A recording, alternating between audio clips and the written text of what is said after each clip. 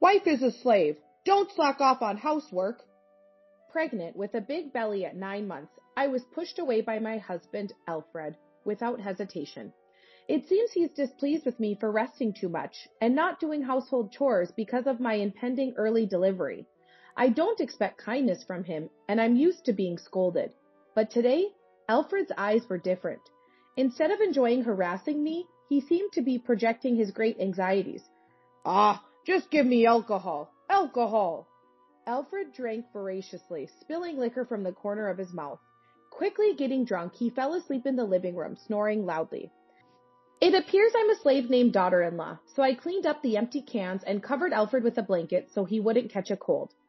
Running to alcohol, how uncool. I looked down at him and quietly raised the corners of my mouth.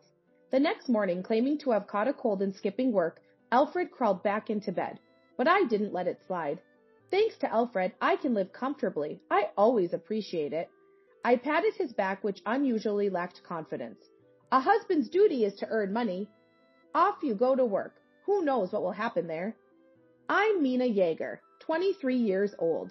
I married Alfred, who is 12 years my senior, 6 months ago. Yeah, that's good.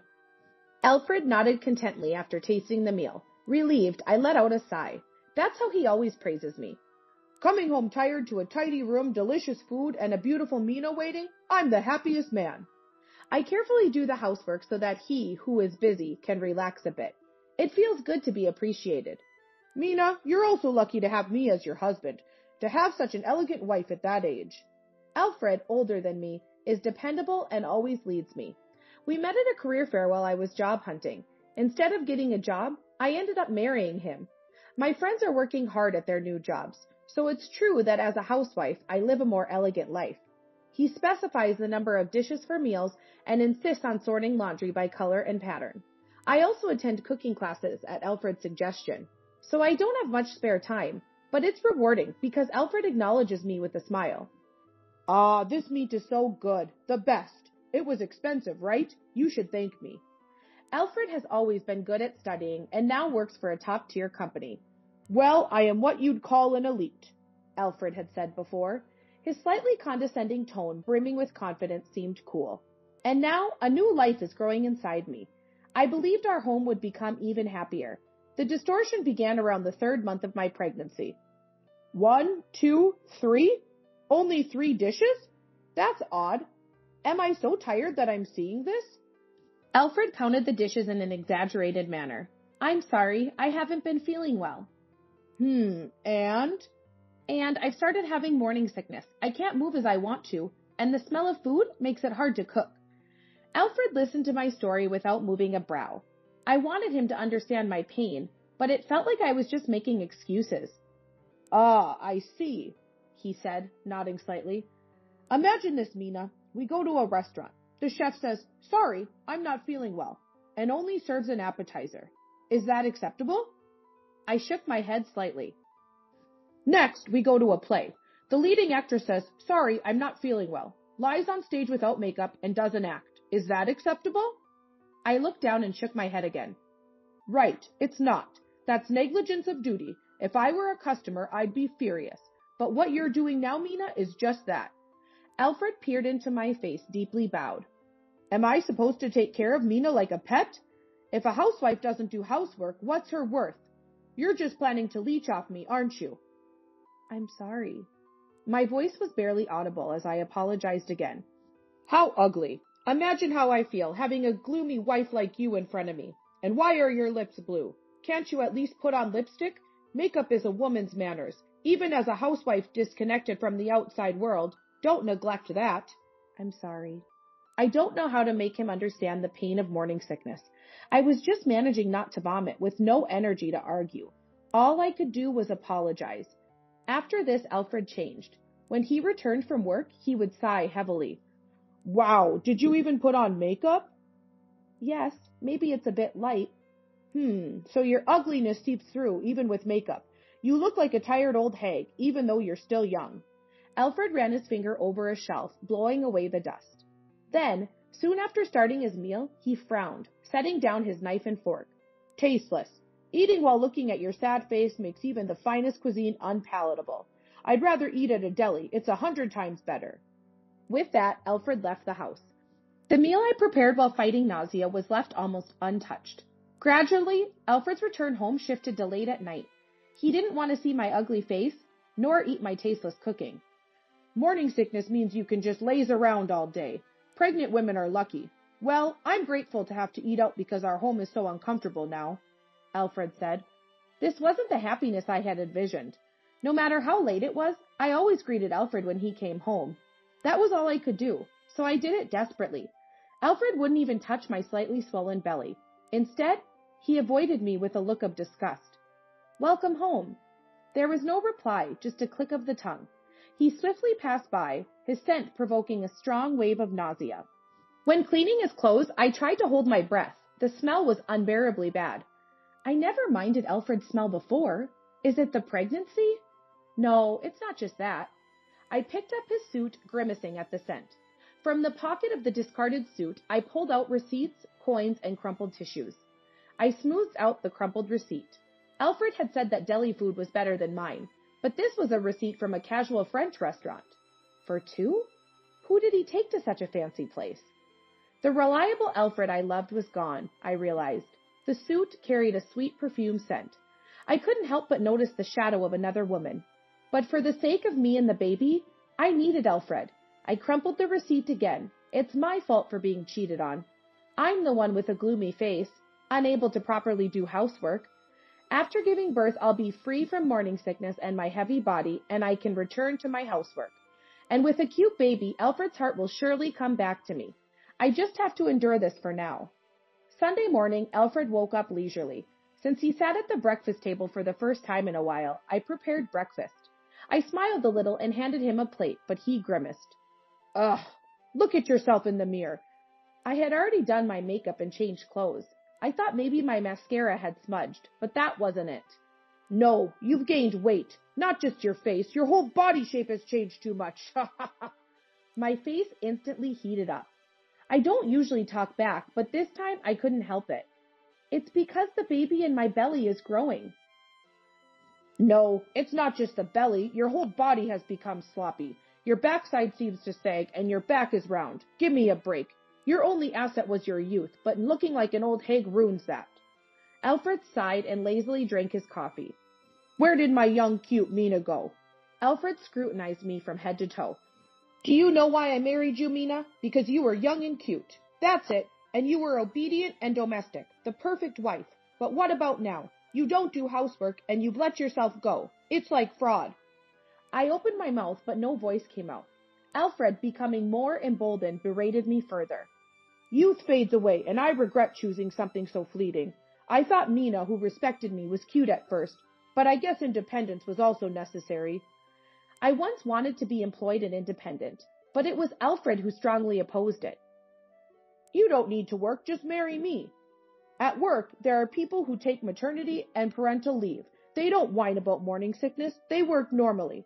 And recently, a single mother joined. Impressive, huh? Raising a child alone. That's what being a working adult is. Understand? As he spoke, nausea overwhelmed me. Unable to hold back, I rushed to the bathroom. His words pierced my back as I left. Running away. Must be nice not having responsibilities as a housewife. No matter how much I vomited, the sickness didn't subside. Eventually, Alfred stood behind me. Seeing me crying and suffering, he just scoffed. Disgusting. Without Alfred, my unborn child and I couldn't survive. I had to endure. I repeated this to myself over and over. My tears wouldn't stop. Underestimating me, Alfred's attitude worsened by the day.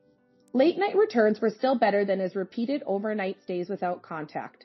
Yet he'd say, even if I might not eat it, you should prepare my meal. I work hard and wear myself out at work. Don't slack off on your simple housewife duties. On such days, he'd still leave restaurant receipts for two in his suit pocket. Enjoying lovely dinners with someone else and then coming home to torment me was insane. But I couldn't live without Alfred. I chanted this unconsciously, but stopped as my belly tightened. Soon, the pain eased, and I felt a push from inside. The first kick.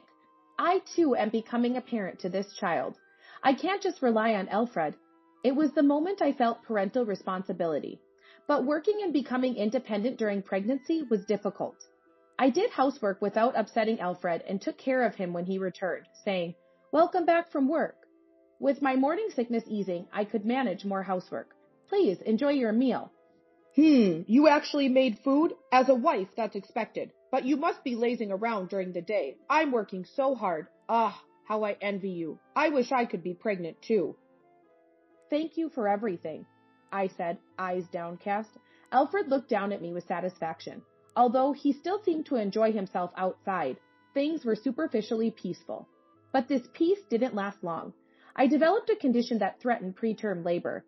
I avoided hospitalization, but had to rest at home, unable to even do minimal housework. I just lay there, passing my days looking at my phone or tablet. Fortunately, Alfred rarely came home, which was a relief. I even thought it was better that he didn't care about me and just enjoyed himself. However, when he did come home occasionally, he would berate me terribly. "You're sleeping again?" A woman who just sleeps all the time being a wife. I really drew the short straw. Just eating and sleeping? You're no different from a cow. Strange. Did I marry a cow? No matter how much he insulted me, the fact that I was just sleeping made me apologize with a "sorry." If I stayed quiet, Alfred would be satisfied. But one day that suddenly changed. It was the final day of my 9th month of pregnancy. The next day I would reach full term and the bed rest would finally be lifted. Alfred, who unusually came home in the evening, started yelling at me as soon as he saw my face. I quickly hid the tablet I was holding in the cushion. "You're slacking off again. I'm working hard outside. Ugh, it's so frustrating." He threw his bag on the floor. Startled by his yelling and the loud noise, I shrank back. Grabbing my chest, Alfred accused me. "Who do you think enables you to live? I'm not working to feed a lazy person like you." "I'm sorry. Thank you for everything," I managed to say with a trembling voice. "What's your job? Housework, right? Why are you sleeping? You should work properly too. Seeing you slacking off irritates me." "I'm sorry." I didn't expect any kindness from Alfred and was used to being scolded. But today's Alfred seemed different. Instead of enjoying harassing me, he appeared to be projecting his great anxieties. He looked like he was just bluffing. "Don't be so spoiled. Think about your position." I was pushed to the floor. Pointing at me, he shouted, "Wives are slaves. Don't slack off on housework." Unable to contain his anger, Alfred punched the wall several times. "Ah, just give me alcohol. Alcohol." Spilling liquor from the corner of his mouth, Alfred drank heavily. Soon he was snoring loudly in the living room, apparently drunk quickly. Since I'm supposedly a slave named Wife, I cleaned up the empty cans and covered Alfred with a blanket to prevent him from catching a cold. Running to alcohol. How uncool. Looking down at him, I quietly raised the corners of my mouth. The next morning, I woke up Alfred in time for work, but he just drank a glass of water and went back to the bedroom. "Hey, Alfred, aren't you going to work?" When I asked softly, Alfred just groaned. Alfred is usually good with alcohol, and last night he seemed to have fallen asleep without drinking much. He didn't look too sick for a hangover. "I'm taking a day off," he mumbled into the blanket. I quickly checked his neck for a fever. No fever, huh? "Shut up. I have a cold. My throat and head hurt. I'm going to have a fever soon." He shrugged off my hand and covered his head with the blanket. "Okay, I'll make oatmeal then. If my husband claims to have a cold, it's my duty as a wife to make oatmeal." I quickly prepared it and offered it to Alfred. "Eat this, then go to work." "What? I said I'm taking the day off," he replied energetically. "No, you can't." Faced with my smiling self, Alfred frowned, frozen. Last night I cleaned up the living room he had messed up, being mindful of my health. Though feeling heavy, I was working as a wife. So I wouldn't allow Alfred to skip work. I do the housework, Alfred works. Thanks to you, I can live. I always appreciate it. Alfred fell silent, looking puzzled. I patted his back, which seemed to lack his usual confidence. "A husband's duty is to earn money." Then I forced him to get ready and headed to the station, pushing him onto the train. I held onto his arm to make sure we didn't get separated. "Come on, we need to hurry so you're not late." "What? Why are you even coming with me?" "You said you're feeling bad, right? I'm worried, so I'll come too. Plus, I'll do some shopping near your office. Don't mind me." I intended to make sure Alfred didn't skip work and pretend to go to the office. "I'm not feeling bad anymore. You can get off the train." "That's good to hear, but I said I'm going shopping, right?" "Why go so far? You can shop near home." In the crowd, Alfred seemed too drained to yell. Making unnecessary detours and walking slowly, he seemed off. Despite his futile resistance, we arrived at his office. We were a bit past the start of the workday. Worried about Alfred's tardiness, a man came out to greet him at the company. "Hey, Jaeger, you're late. Executive hours, huh?" The man was older than Alfred. Alfred was completely cowed. The man's mouth smiled, but his eyes were sharp and intimidating. Once caught by those powerful eyes, there seemed no escape. He firmly grabbed Alfred's arm as he tried to back away. "Get inside, quickly." Alfred looked terrified, as if being dragged into a den of beasts. Seeking help, he reached out to me. "Mina." "Please work hard," I smiled kindly. Alfred was shaking, unsettled. "Mrs. Jaeger, right? Thank you for bringing Jaeger here. We have an important discussion. Would you like to join us?" "Yes, of course." In the conference room, Alfred tried to make himself as small as possible in a pipe chair. The man introduced himself as Alfred's direct supervisor. There was also an older man showing clear anger, and a sulking woman. "Jaeger, anything to say?" the supervisor asked in a low voice. Alfred looked down in silence. "If Jaeger won't speak, let's talk about what we know. Despite having a family, you've been quite close with Miss Simmons from your department." Miss Simmons was the sulking woman. "The company doesn't usually reprimand an employee's affair, but first, how about apologizing to Mrs. Jaeger?" Alfred glanced at me, biting his lip. With pride as high as Everest, Alfred couldn't possibly apologize. An affair? What are you talking about? I have no idea. It must be a misunderstanding." Alfred's voice was barely audible, trying to defend himself. No one believed his words. "Then look at this." I presented several photos. Pictures of Alfred and Miss Simmons intimately close. "What?" Alfred was astonished. Looking back and forth between me and the photos, he seemed to ask how, making me almost laugh. "Yesterday, everyone at work found out about your affair, right? You came home like you were fleeing. I wondered what you'd do the next day and beyond. How long were you planning to skip work with that childish lie about catching a cold?" Alfred's eyes widened so much they looked like they might fall out. "I was the one who reported your affair to the company." Alfred was speechless, opening and closing his mouth like a fish. Alfred was hardly ever home, and I couldn't get out of bed even if I wanted to. So I had plenty of time to sneak a look at his tablet. It took some effort to crack the password, but it turned out to be his birthday. Typical of self-loving Alfred. The tablet, synced with his mobile phone, had unlimited access to photos and messages. Completely underestimated by Alfred, I was getting the better of him, his face turning red. He spat at me, not caring that we were at his workplace. "Are you kidding me? You involved the company over a mere affair?" "I just reported it since the other party seemed to be a colleague." "And you think you'll get away with this? Now that the affair is out, I'll face a pay cut or demotion. You realize that means less income, right? Even you'll be in trouble, especially with a baby on the way." Using the child as leverage now, when he never showed interest, was despicable. But I remained calm. I acted precisely because the baby is coming soon. "Wives are slaves, right?" I can't imagine this moral harassment stopping once the baby is born. I don't want to raise a child in a home where it's normal for the mother to be abused. No chance a moral harasser and cheater like Alfred will change and become a good dad. We don't need a dad who's a detriment. I want a divorce before the baby is born. Alfred, rejected by a wife, no, a slave, was frozen again. I always thought Alfred was a confident and composed adult, but under pressure, he couldn't even make a decent excuse. The disparity from his usual cool demeanor was pathetic. "It's only natural Mrs. Jaeger would give up on you. Now, let's have our discussion." An older man spoke up. I wasn't the only one unable to forgive Alfred's slump. "Why is Mr. Simmons, the COO, involved? This is overkill," Alfred muttered with a tearful, bitter expression. Mr. Simmons, the COO, was expressing an unusual amount of anger for just an employee's affair scandal. "You dare to mess with my daughter." "What?" Alfred exclaimed in shock. After looking around, Alfred realized, Simmons. Wait, Miss Simmons' father?" Yes, Mr. Simmons was the father of Alfred's affair partner. I couldn't just settle for a divorce. I reported the affair to the company. I thought Alfred deserved a pay cut or the cold shoulder from everyone. That was all I intended. But when I got Alfred's supervisor on the phone, even he sounded shaken. "You're doing this with your wife in her final month of pregnancy?" Mr. Simmons' angry voice echoed. With no choice but to respond, Alfred quickly apologized profusely. I'm sorry. I'm so sorry." My daughter knew you were married and yet got involved with you. I'm deeply disappointed in her. Truly sorry for what she did to your wife. Miss Simmons, it turned out, was the single mother Alfred had once mentioned. Perhaps Alfred, fed up with me, a useless housewife, was drawn to her, managing both work and parenting. But in reality, Miss Simmons had given birth unmarried and left the child rearing to her mother while she went out.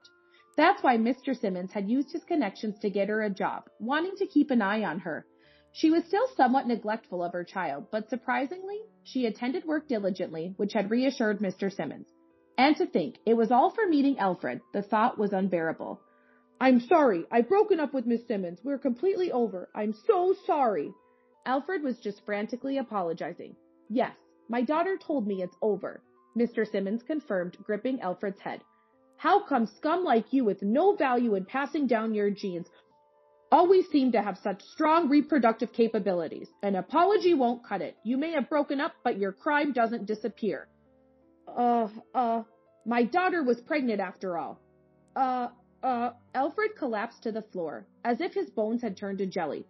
It's not true. There's no child. It's okay. His feeble denial only ignited Mr. Simmons' fury. Of course not, because you persuaded my daughter to have an abortion. Sorry. Alfred, receiving Mr. Simmons' punch, cried out for mercy. Even as Alfred looked up for help, Mr. Simmons was completely enraged, with the supervisor and Miss Simmons turning away. Miss Simmons had wanted to have a child with Alfred and marry him, but after being forced to abort, she came to despise him.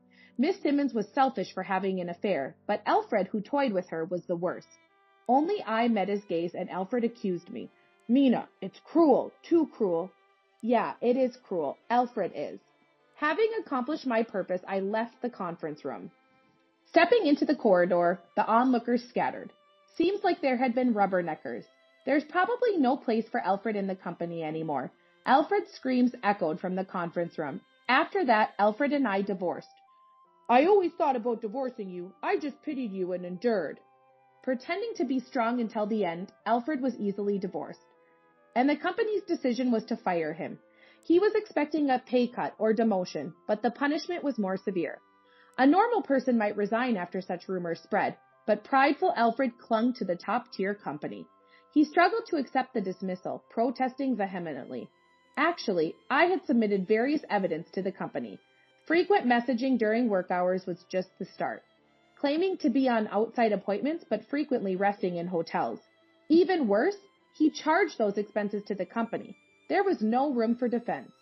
After splitting with Miss Simmons and losing his job, Alfred came back to me. Despite already being divorced, I wondered what face he would show up with. Once everything was taken from me, I realized what's important. I want Mina more than status or honor. Has our child been born yet? I want to meet my child. I heard that Alfred's parents were furious with his foolish actions and had disowned him. They had looked forward to embracing their grandchild only to have their hopes shattered. A jobless middle-aged son returning home certainly wasn't a joy. It's no surprise that he wasn't even allowed to enter his parents' house. Unable to rely on his parents, Alfred moved from his expensive apartment to a cheap one. His pride hindered his reemployment efforts. He had to pay compensation to both Miss Simmons and me due to the divorce proceedings, leaving his savings nearly depleted. I felt no sympathy. Lonely enough to seek out a slave like me, that's how alone he was. My child? What are you talking about? My child never had a dad from the start. Better to proudly say, there's no dad, than have such a man claim the title. Perhaps taken aback by my firm stance, Alfred left, deflated. I'm now living with my parents. When I decided to marry Alfred, they worried about my young marriage. I insisted it would be fine, which made it harder to confide in them about Alfred, but they seemed to have anticipated my feelings. When I finally broke down and confessed about the moral harassment and affair, they comforted me, as if they had always known. It must have been hard for you. I delayed mentioning divorce because I wanted to gather evidence to secure an advantageous position. My parents must have been worried sick about leaving their pregnant daughter with an abusive husband. Yet, they respected my decision and watched over me. When I was immobilized due to the threat of premature labor, my mom would come to the apartment to clean and cook for me. I think I wouldn't have been able to escape from Alfred without my parents' help. I'm sorry for always causing trouble. Feeling guilty for failing in marriage and returning home with a child, I apologized. My mother smiled gently. Taking care of a baby is hard. Diapers leak, nights are sleepless, and babies always cause trouble. But I'm happy. As a mom, you understand, right? No matter how much trouble our own child causes, it's never a burden. Mom was feeding the baby milk. Her profile was so tender. I felt like I had reverted to a child myself. As I hugged her softly, she stroked my head with the same warmth she gave the baby. I had no idea what was going on at the time and spent a lot of time doubting my husband. This was almost 10 years ago. I was in my 30s and had only recently married my husband. With my husband working so hard even before we married, I expected life with him to be difficult. But he never came home for so long that I felt alone. At first, I tried to let my husband relax at home during the rare times he would be at home. But my frustration grew. I became harsh with him every time I saw his face. My husband would try to soothe me, but if he saw that I was still unsatisfied, he started to ignore me. I wanted him to look at me, no matter how busy he was with his work, because we were married. This emotion got the best of me, and I couldn't look at my husband objectively any longer. Whenever I would pick a fight with my husband, he would always say, "I'm going to settle down soon, and then we'll go to that island you like." But this never came true. "Work is more important than me, isn't it?" I said. "If so, don't force yourself to come home. I'm tired too, and seeing you so exhausted makes me sad." No matter how many horrible things I said to him, he never took it seriously, and I began to have a nagging feeling that our marriage was coming to an end. Soon after, my husband could tell I wasn't even mad at him and had no feelings for him. I didn't suspect it at first because he worked in a department with many business trips. But one day, I found a receipt and membership card for a hotel near our house in his suit pocket after he came home from a business trip. The receipt indicated that he had stayed at the hotel on a day when he was out of town on a business trip, and he had accumulated points for more than one night. As a successful businessman who could get the job done, my husband was quite popular with the ladies at work. I guessed that he had found another woman to be with. Why should I have a hard time when he is enjoying being with another woman? I went out at night in spite of my husband's infidelity and made plans on weekends too. It was fun for a while, but eventually I grew tired. I was tired of forcing myself to smile and not being able to truly enjoy myself. Perhaps it was finally time for my husband and I to be free. We're both avoiding each other, not facing each other as husband and wife. It would be preferable if my husband was happier with someone other than me. I suppose it's time for me to move on to the next chapter of my life. But this is the husband I used to love until I realized I didn't want to spend the rest of my life with him. It took a lot of guts for me to ask for a divorce. I also wondered if there was really no other option but to call it quits. But it seems that my husband has a new girlfriend. After days of deliberation, I made a decision and sent a text message to my husband's cell phone. "Will you come home early today? I need to talk to you." I texted him on his cell phone. "I need to talk to you too, and I'll try to leave as soon as possible." He replied right away. I found myself thinking that my husband must not want a divorce, even though I was certain I had made my decision. My husband is also seeking a divorce. Just thinking about it made my heart race so fast that I couldn't breathe and I struggled to stand. My husband's heart was not with me, it went to someone else. Let's not cry anymore. At the very least, I should end things with a smile. I made my decision and waited for my husband to return home. It was shortly after 9 p.m. when my husband returned home. He'd lost an unexpected amount of weight. His kind eyes and tone of voice remained the same, but there was a gap between us that seemed insurmountable. My husband, who had never been a man of many words, kept looking down and remained silent except for a few words while I spoke. I wanted to end the conversation with my husband in a respectful manner because I felt he was making a lot of fun of me. We were a married couple, albeit for a short time, and we were about to divorce. So why wouldn't he tell me how he felt? I became increasingly angry and began to argue with him. However, my husband remained silent and listened to what I had to say. I wanted him to say something, so I told him that I knew about his new girlfriend. He probably thought I was oblivious to the fact. If he knew I knew everything, he would become impatient and make one excuse after another. Hearing my words, my husband looked at me in surprise, then smiled briefly. After a brief pause, he asked, "What, you knew?" I said. Strangely, I couldn't help but laugh at his joking tone, which made my husband laugh. And for the first time in a long time, we laughed together. Regardless of the topic of the conversation, I was overjoyed to be able to laugh with my husband like we used to. We were able to talk again after that, which was a strange sensation.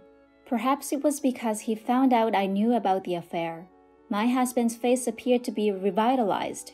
"Let's stop attacking each other. I don't want to leave you because I don't like you," he said. My husband agreed to my proposal, and we decided to clean our room and share our belongings so that we could leave at any time. They were all precious memories, but they were all things I wanted to keep hidden for a while. My husband has always been the type of person who uses things he's had for years, but today he hadn't hesitated to throw them away. His grace overwhelmed me even more. "Take anything you want, it's all my fault. So this is my atonement," he said when the room was clean and tidy and we only had each other's belongings.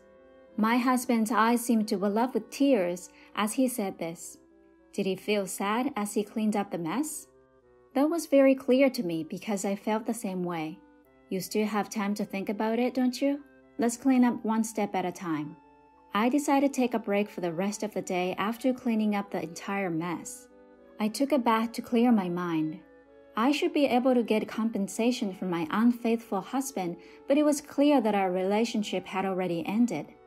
Besides, I don't want to taint my memories of my husband any further. As I was getting ready for bed after the bath, my husband entered the bedroom. He climbed into bed and gently drew me into his arms. "Hey, this is weird, and I feel bad for your girlfriend," I said. My husband said quietly, "Just one more time, I want to be by your side." I stiffened slightly. He was trembling as he wrapped his arms around me. "Are you crying?" I asked him, but he didn't respond. I noticed that his body was lighter and more bony as I stroked his back. "Are you sure you're well? You appear to have shed some pounds." When I said this to him, his body stopped shaking. "I've been cutting weight," he said, pulling his body away from mine, taking a deep breath. "Okay, is there anything else I should know? Are you sure you're okay?" It had been a long time since I had touched my husband's body, and I was surprised to see how different it looked from before. My husband's physique was always stocky and muscular. Even when he was busy, he enjoyed working out, but he told me, "She likes me like this." I was sad once more. He's doing it for her. Why doesn't he just forget about me if he enjoys being with her so much that he loses weight? I see. Then there's no need to cry because it's the last day, or is it tears of joy? To keep my sadness at bay, I said something sarcastic that I didn't need to say. "You're still the same. I like that part of you too. I wish you a happy life from tomorrow. I'll be praying for you wherever you are," my husband said lightly. After saying that, my husband began to snore. He was a man who moved at his own pace until the end. I hope so as well. I fell asleep after murmuring to his sleeping face.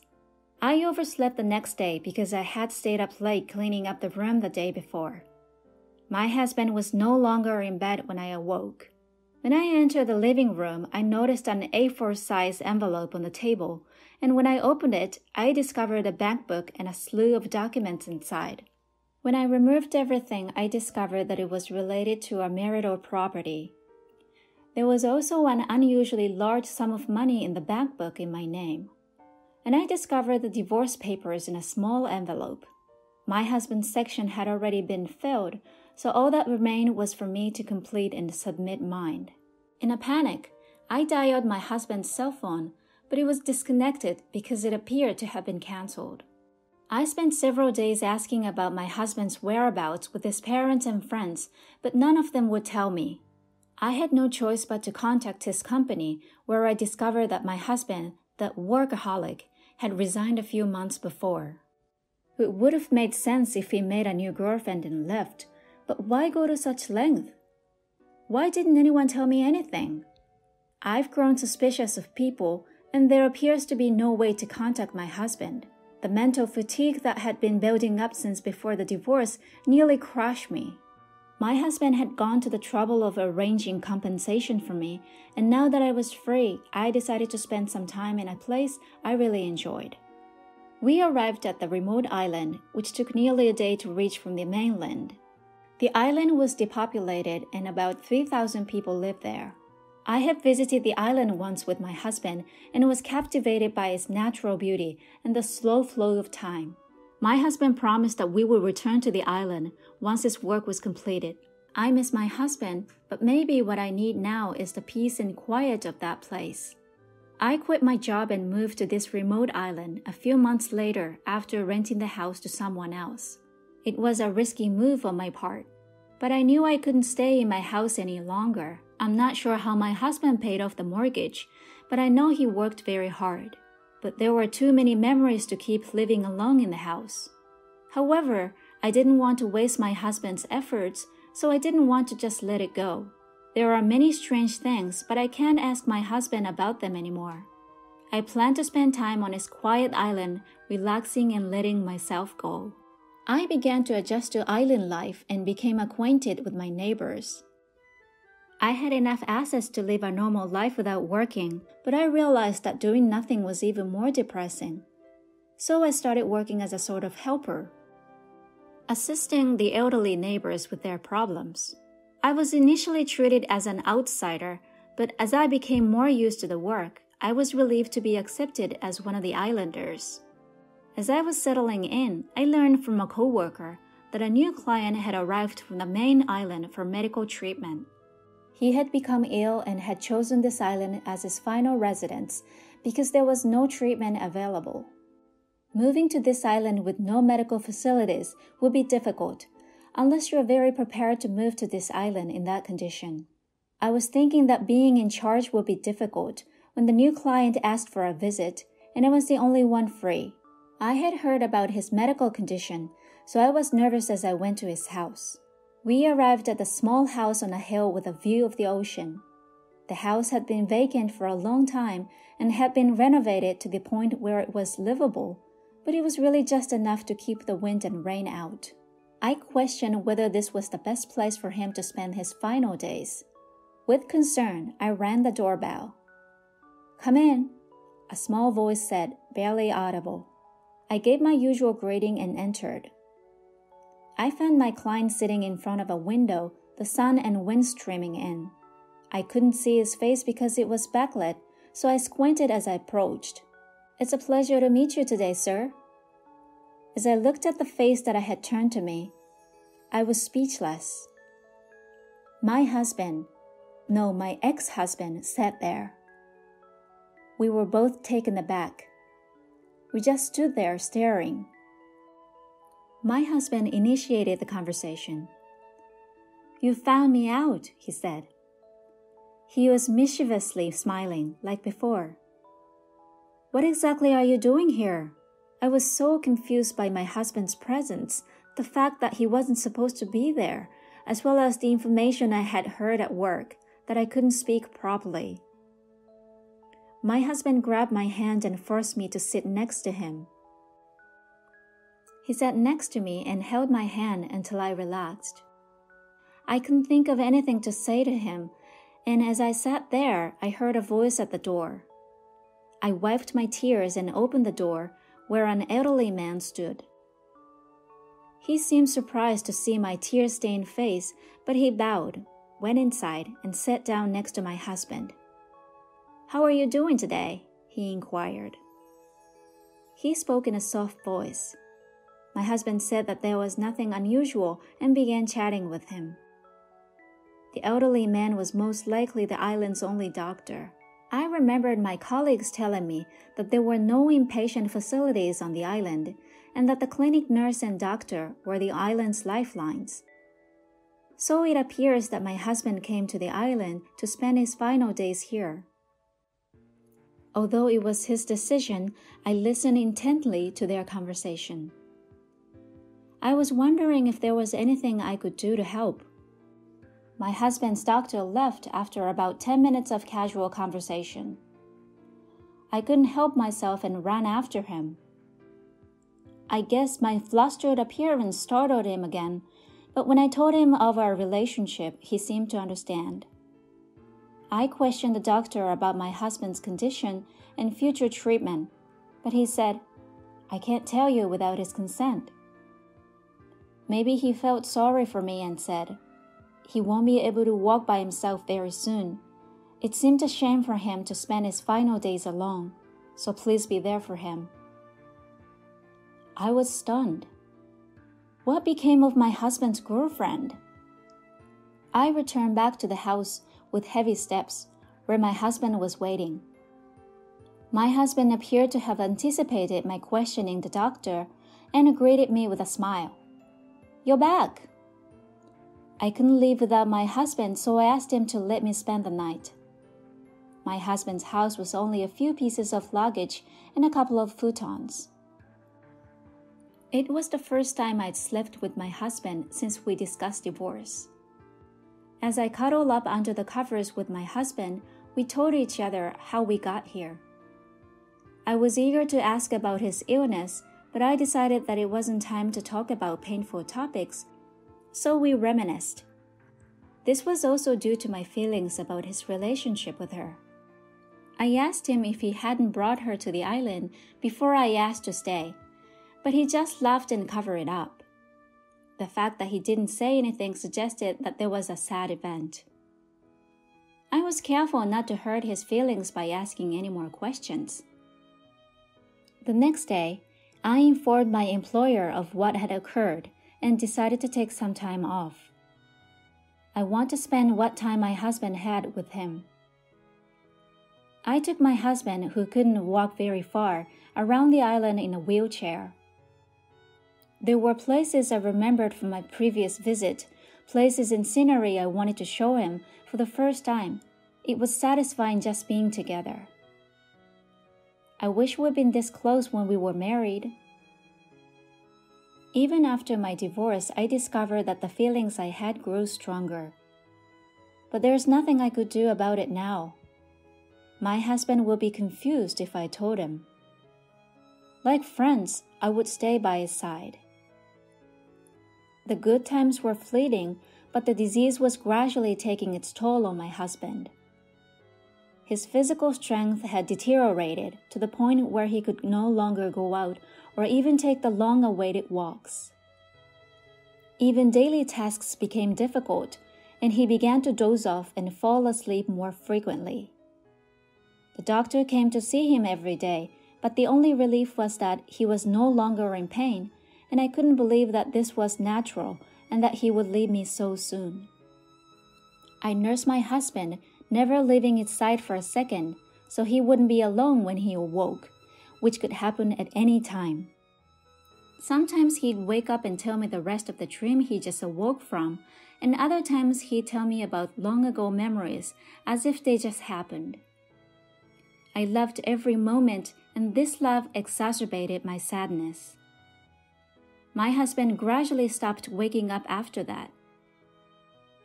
When we stopped talking, I stayed by his side, reading his favorite books and telling him about the sights and sounds I'd missed so he could understand. I wanted to tell him about a beautiful sunset one day, so I held his hand and tried to speak to him. My husband's hand was cold to the touch. He was barely breathing, and his chest moved in an unnatural way. I panicked and called the doctor, who said he would be there right away. I waited for him, feeling as if my heart was being ripped out of my chest by the out-of-control situation. I hoped it was a misunderstanding. I wanted him to reassure me that everything would be fine. However, when the doctor arrived, he took a look and said, "His blood pressure has already dropped quite a bit. Let him go in peace. I believe he wants you to stay with him, so I'll sit this one out. Don't worry, I'll be right there if anything happens, so please stay by his side." The doctor then said goodbye to my husband and walked out. So the time has come. I knew it would come, but it was unbearable. I was delighted to have met you. There were some challenges, but the truth is that I adore you. I held my husband's hand and whispered in his ear. Then my husband gently squeezed my hand back. It was medically impossible, but I clearly felt it. Soon after, he took his last breath and died quietly. I couldn't stop crying, but I was glad to have been there for him at the end. I was so busy after he had died that I didn't have time to mourn until after the burial. When I finally got home after cleaning up my husband's belongings, I noticed that mail had accumulated like a mountain. I was struck by the nostalgic handwriting I discovered as I went through them one by one. My husband had written dozens of letters. I wondered how long it had been since I had spent every day with him, trying to keep as close to him as possible. His letters started on the day of our reunion. My husband had moved here in the hope of seeing me again, but he didn't expect to actually find me here. It was difficult for him not to notice how surprised and delighted he was, it read. I couldn't stop laughing at how funny my husband's letters were. And the fact that my husband felt that way was the best compliment he could have given me. The date on the letter indicated that he had been posting it every day, but his handwriting became more dirty and the length of the letter became shorter as the days passed, clearly demonstrating the progression of his illness.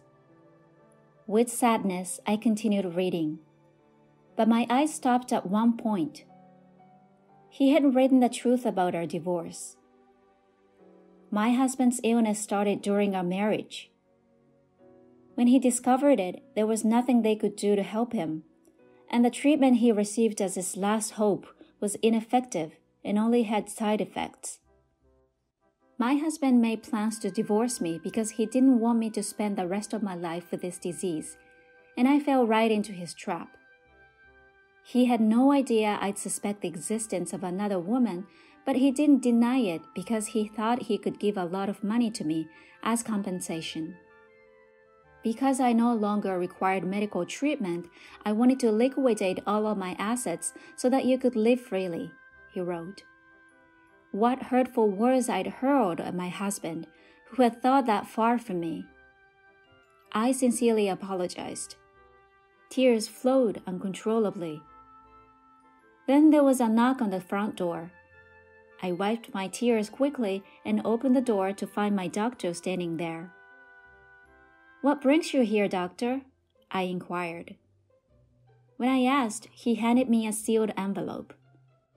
The envelope was identical to the one I had just read from my husband. He asked me to post it every day. He wrote a few days' worth of letters before he fell into a coma, and he entrusted them to me. I couldn't refuse, and this is the last letter. He asked me to give it to you when you return to your home. So that's what this was about. This was my husband's final letter. I thanked the doctor and read my husband's letter alone. When I opened it quietly and calmly, I found a thin but clear note that said, "Thank you, I love you." We had come so far, but our hearts remained connected. I love you too. When I said this, I thought that I saw my husband's portrait's mouth smile a little. I am still living on this island, decades after my husband died. I am now officially recognized as an island resident. I built a grave next to where my husband's house used to stand, the day I was sure I'd never leave the island. My husband used to look out the window every day, and I'm sure he still does. I intend to join him there one day, and I am at peace and very happy to be surrounded by memories of my husband. Thank you for sticking with me until the end. I'll see you in the next video. It is time for dinner at my in-laws' house. My sister-in-law, who had been away for some time, had finally returned home and joined us at the table that night. The food was set out in front of us, and I watched as my mother-in-law, father-in-law, and sister-in-law picked up their utensils and enjoyed the meal. Then my sister stopped and stared at me. "Aren't you going to eat anything?" she asked. And without hesitation, I responded, "No, I'm the wife. The leftovers will be sufficient for me. Isn't that correct, mother-in-law?" My sister-in-law was in disbelief. Her mother was more concerned with the food than what I was saying.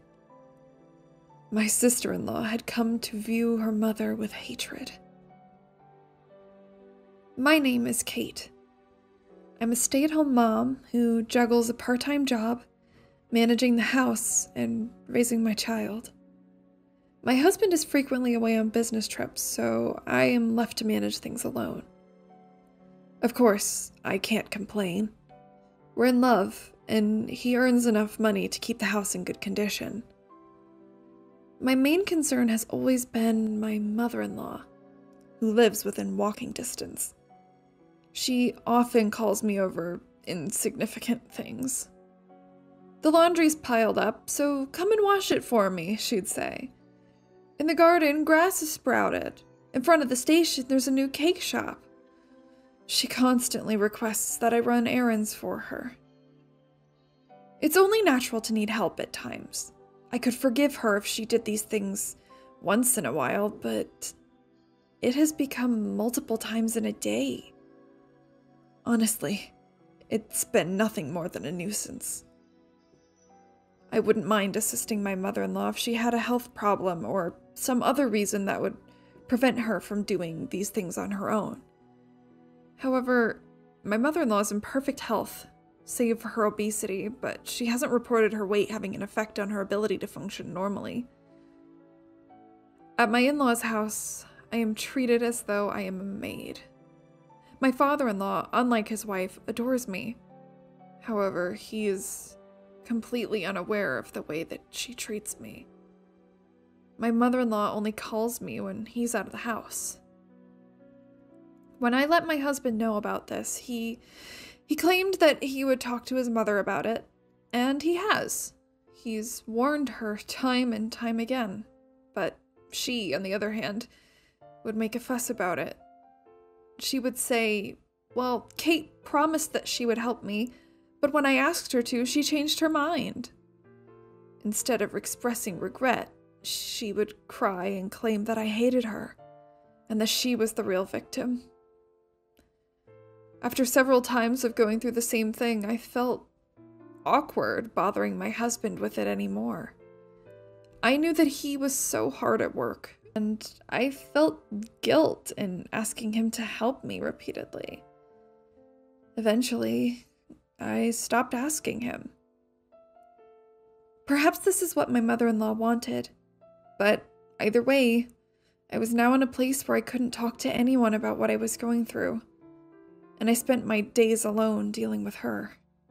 As of late, her demands of me have increased. One morning, I was made to clean up my in-laws' garden. She instructed me to cut branches from the trees in the yard and gather them all up. It was exhausting work, especially as the sun creeped higher into the sky. I was sweating, but I couldn't stop to drink. By the time that I was able to take a break, I went inside the house to find that it was past noon. My mother-in-law was laying on the sofa in the living room. She was completely relaxed, watching TV and eating chocolates. Her t-shirt was covered in wrappers. "I'm hungry," Make something for me from whatever's in the fridge.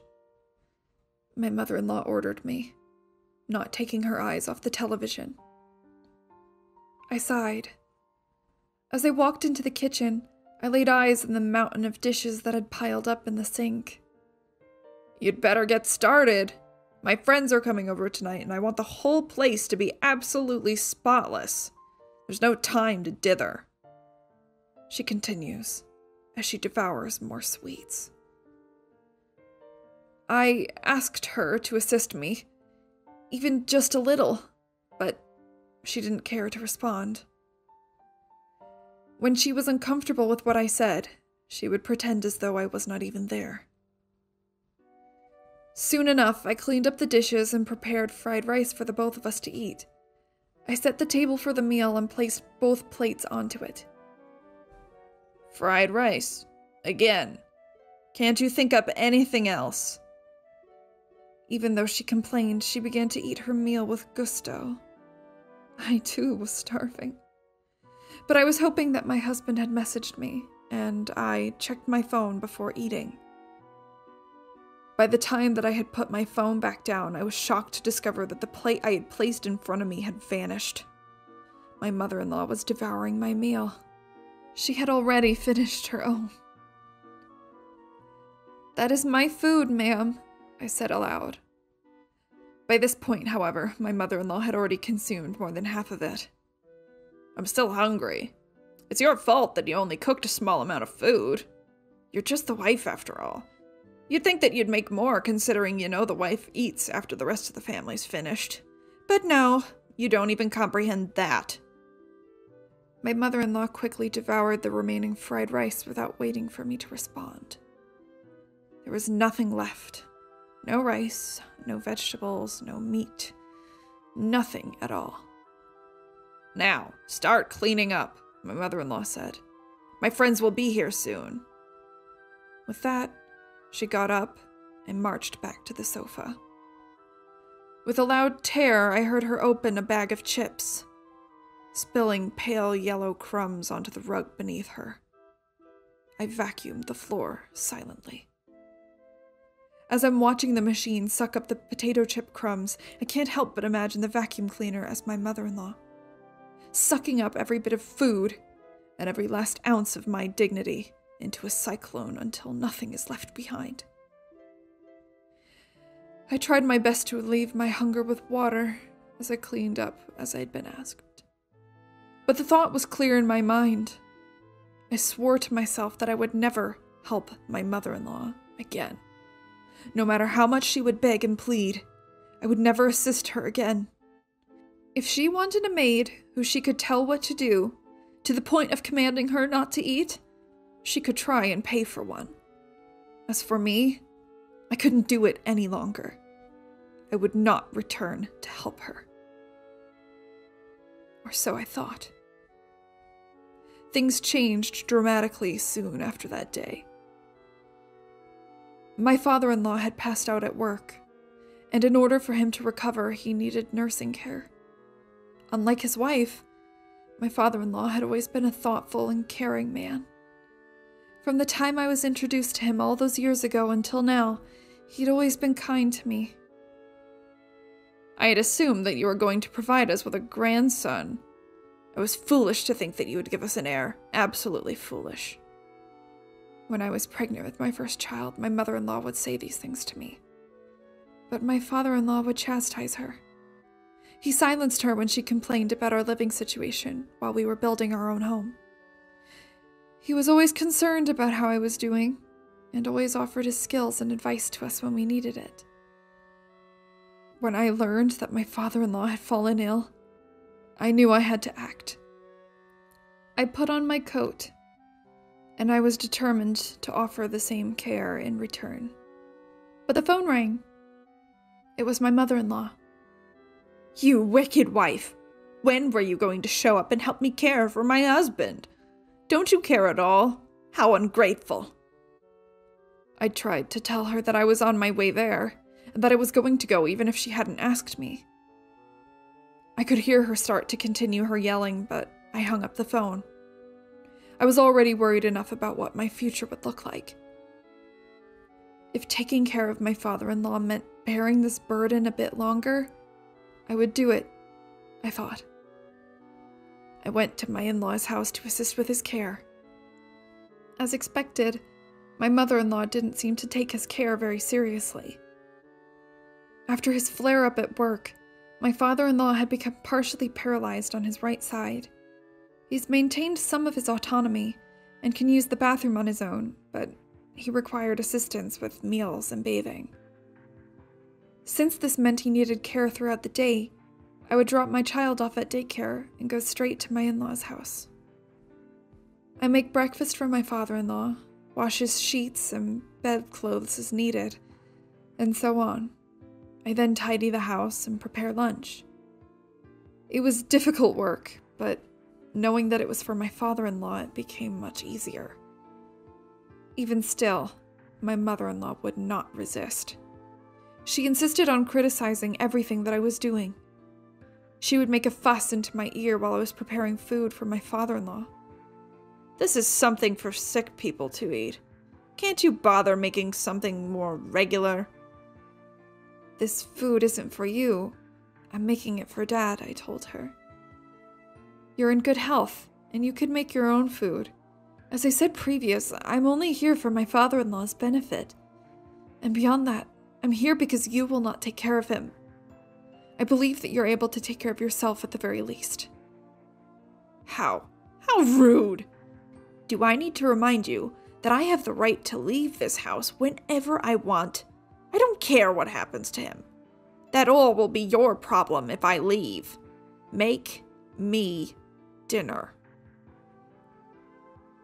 Her rage bore into me, and mine was swelling in my chest, but she was right. I couldn't risk forcing her to leave. Every care facility in the area was completely full. Even the wait lists were long. As things were, I couldn't be the sole carer for my father-in-law full-time either. Despite my resentment and desire to rebel against this woman, I had no choice but to submit and make food for her. She devoured it instantly.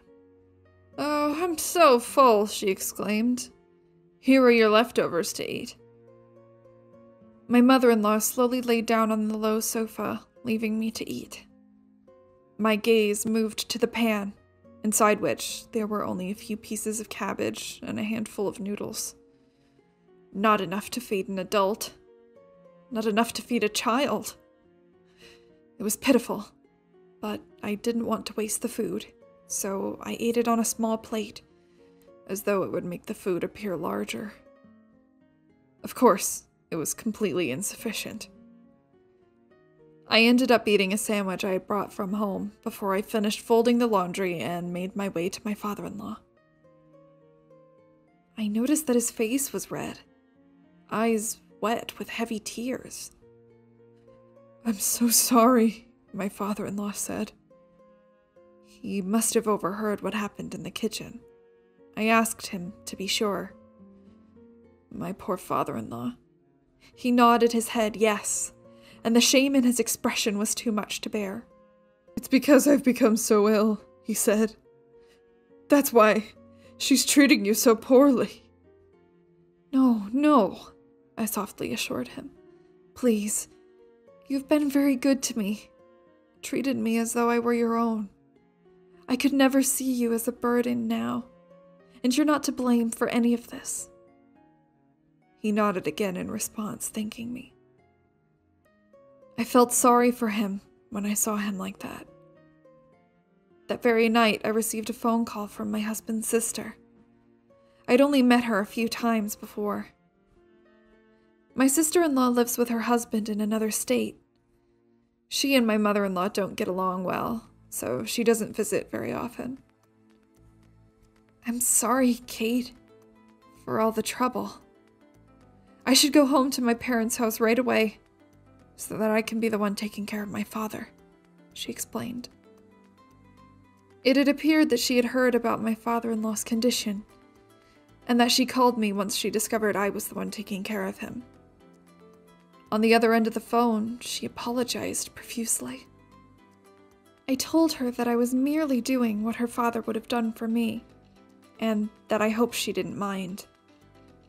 However, my sister-in-law seemed concerned with something else. My mother, she began. You've had quite a rough time there today, haven't you, Kate? My sister-in-law, like my father-in-law, is wise. She likely knows that my relationship with my mother-in-law has been strained since I've been spending more time taking care of him. I really do appreciate her concern, though it makes me wonder. My father-in-law, my sister-in-law, and my husband, they are all such kind people. Why is my mother-in-law so cruel? I couldn't help but become curious. Yes, I'm fine for the time being, though. I let the conversation drift, but my sister-in-law seemed to sense the pain in my voice. After a few moments of silence, she said, I'll be returning home at the end of the year. I'll let my parents know, so you don't have to worry about it any longer, Kate. To be honest, I was exhausted. Housework, childcare, part-time work, and caring for my father-in-law every day. It was enough as it was. But also preparing food and cleaning for my mother-in-law, listening to her words, full of hate and disappointment.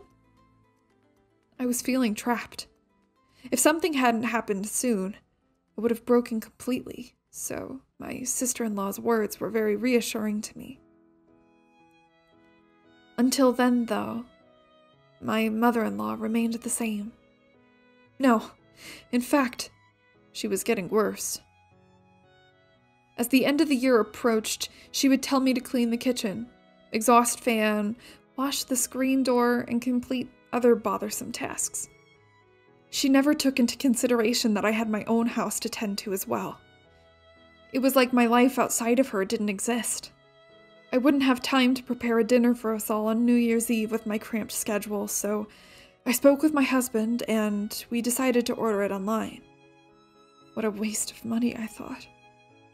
If you're going to be someone's wife, you ought to know how to at least make food. What are you good for? Of course, my mother-in-law was not pleased. You're a wife too, I wanted to scream at her. But I couldn't. I didn't want my father-in-law to overhear us arguing. I didn't want him to think that this was all his fault. I managed to calm her down by promising to prepare the New Year's Eve meal myself. My sister-in-law arrived at the house on New Year's Eve. She was alone. Oh, it's your first time home in years, and still you have nothing to show for it. You're all alone now. Whatever happened to that pathetic husband of yours? Did he divorce you for taking his place as man of the house? My mother-in-law hurls insults at her daughter without even saying hello. But when I saw my sister-in-law, I felt that familiar presence. It was as though I was looking at my own reflection as I saw her calmly respond. I couldn't bring my beloved husband here with me. I couldn't bear you being as cruel to him as I knew you would be. Anyways, I came home to see my father, not you. After saying this, my sister-in-law quickly departed into my father-in-law's room. At this rate, the New Year's dinner was not going to go very well. I had made a few dishes, but by dinner time, those dishes were more lively and pleasant than the people present to eat them. The only sound that I could hear in the quiet living room was a pot simmering softly. I served my father-in-law some food. My mother-in-law began to greedily eat the boiled meat on her plate as if on cue. My sister-in-law only looked on coldly. My husband had been attending his company's end-of-the-year party, and he wasn't with us on that night. Had he been there, the atmosphere might have become tolerable or even upbeat. He always brought that to every room he entered. I was wishing for this as I hopelessly assisted my father-in-law the best that I could. "Kate, why aren't you eating?" My sister-in-law turned to me.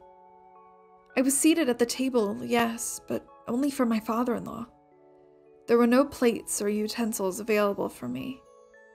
She must have been perplexed, but this had been my life for some time now. I smiled through my pain and told her, "Don't worry. I am the wife after all. A wife must be content to have the leftovers once the family's finished." My mother-in-law nods to my sorrowful words. My stomach aches. "Right you are," she said, her words muffled by the food that she was actively eating. She was preoccupied with the meat and was thoroughly uninterested in conversing with us. I was curious how she could act like this and still have no shame.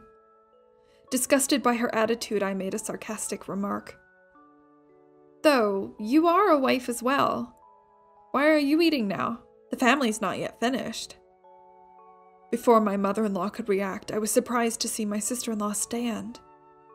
"Mama will need to eat a lot of meat while she still can. She won't be able to eat such expensive food if she's kicked out of the house." My eyes widened. My sister-in-law presented his document. A single packet of papers that would change everything. They were divorce papers. My father-in-law appeared to be in on all of this, as I watched the two of them make eye contact. At last, my mother-in-law's hands came to a halt. "Father's divorcing you because he's finally run out of patience. He's been accepted into a very nice care facility and is planning on selling this house as soon as he's moved in." My mother-in-law nearly spat out her dinner. She hurriedly swallowed her mouthful and looked at her husband and daughter. "If you dare do something like that, you'll have hell to pay in alimony." Her face was turning red as she yelled her threat. "I'm afraid that's not going to be an issue. If you insist, though, we can take you to court over it. We have ample evidence of your disregard for the needs of the family and the neglect of your husband." My mother-in-law was enraged, but when the word court was mentioned, her attitude swiftly changed. I'm sure she's well aware what her disadvantage would be if things came to that. "I'm sorry for everything." It was as though she was a different person. She whimpered and kneeled on the spot, begging for forgiveness. My sister and father-in-law, on the other hand, had nothing to say to her pitiful display. She kept apologizing, but there was nothing that she could do. All of us in that room knew that she was in the wrong. "You'd better get started signing these papers. Once you're done, you can pack your things and leave the house." My sister-in-law was relentless. The years of abuse had welled up within her, and she would not back down on her demands. My mother-in-law would be packed and gone, leaving her alone in the freezing New Year's weather. It had seemed that my mother-in-law was also abusing my father-in-law on a daily basis. She would berate him, telling him that he was worthless, and that she wished that he would have just passed away instead of becoming such a burden. My father-in-law was very smart. He kept track of her daily outbursts and organized them with the help of my sister-in-law. The data that they had both accumulated was crucial in fighting their case in court. By the end, the claim was settled by offsetting it with a share of property, leaving my mother-in-law homeless. She currently lives in a rundown apartment and is working part-time to get by. She has become a different person in her struggle. She hasn't been able to afford many nice foods and has lost much of her weight. But she is even less healthy now than before. My father-in-law now spends his days living in a luxury nursing home, run by a friend of my sister-in-law. They see to it that he is not only healthy every day, but happy too. He's made friends with many of the other residents. I pay him visits at least once a week. His progress has been astonishing. Thanks to his rehabilitation, he's regained more movement in the right side of his body. He smiles more frequently, laughs more. It's wonderful. I have made a friend too, My sister-in-law and I have become close, and we communicate often. We both want, more than anything, to keep supporting my father-in-law as best as we can. We will treasure the peace that has finally come to us. Here's a celebration gift, $2,000.